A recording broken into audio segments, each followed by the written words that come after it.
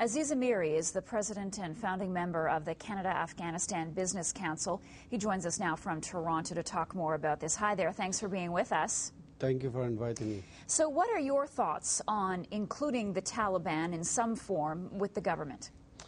Yes, I have mentioned this in the past through my interviews in the CTV and CTV. History teaches one thing in Afghanistan, that is we cannot win the war with fighting.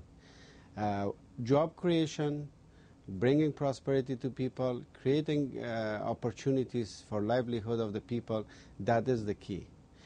Approaching to the Taliban with the way that they are suggesting now, I believe is a good system as long as it comes with a comprehensive approach.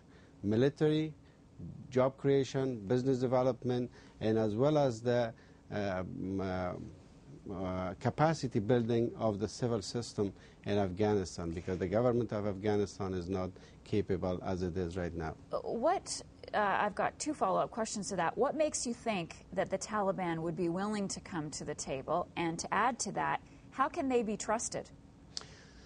Actually, within the elements of Taliban, there are people that have gone and joined Taliban because they do not have any income, any meaningful income from their the opportunities that exist right in Afghanistan. So those are the people that the government is approaching or reaching. Those are the people that they do not have any employment, they do not have any mean of gaining an employment. So those are the people that they have gone with them because they need money for their livelihood. And those are the people that can be hopefully, or they will, as in the past, shown that if we create jobs for them, if we give them land, if we give them opportunities, that they will gain an employment, they will earn for their livelihood, then they will abandon the Taliban. I know that you have said Afghanistan has great potential. What are some of the untapped markets or business opportunities that you see, because you do business in both countries? Afghanistan has a great potential as far as reconstruction right now, and as far as being a hub, a trade land hub in Central Asia. Right now, for infrastructure, there's tons of roads to be built, there's tons of bridges, hospitals, high schools, universities. All these has to be done.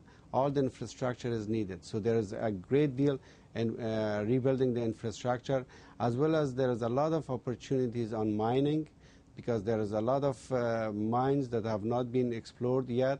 And the location that Afghanistan is so close to emerging markets such as China, India, and Russia, the mining is very, very attractive to those countries, and as well as bringing agriculture, because Afghanistan has very good agricultural products, and the Middle East and Europe is a very close location to them, so that we can cater to these. So infrastructure, mining, and agriculture will be the ideal and very attractive business opportunities there.